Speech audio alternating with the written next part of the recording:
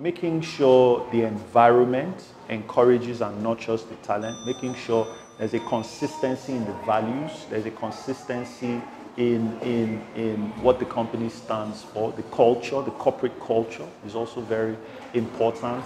The goals and objectives, the missions, you understand. Some of those things we term soft are really not that soft, right? Apart from companies driving at technical goals, we think mission goals, you know, some of those value goals are incredibly important, right, for companies or countries to be able to retain the kinds of talent, because those things determine the environment, right? And the environment is important for talent if it is to perform or produce.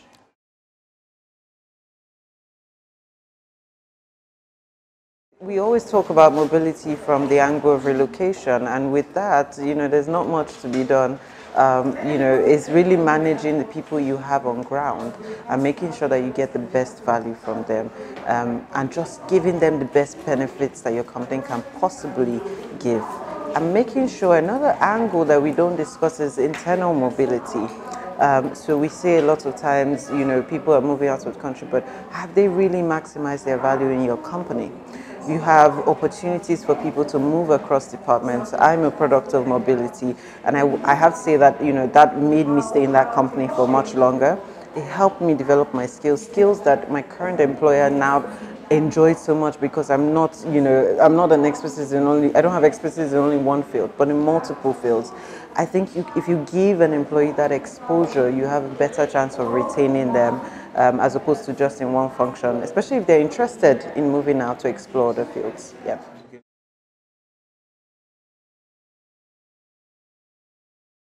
There's been quite a few changes.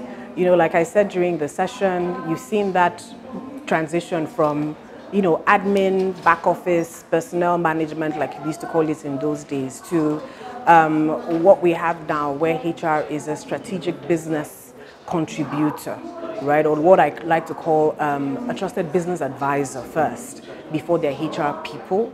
So you've seen that increased importance of HR. And on the business side, there's also been a bigger realization from industries, from companies, that the people, they can't relegate the people part of their growth and strategy to the back end or of secondary importance. So therefore, it's important that they continue to work with HR very closely to drive their business objectives.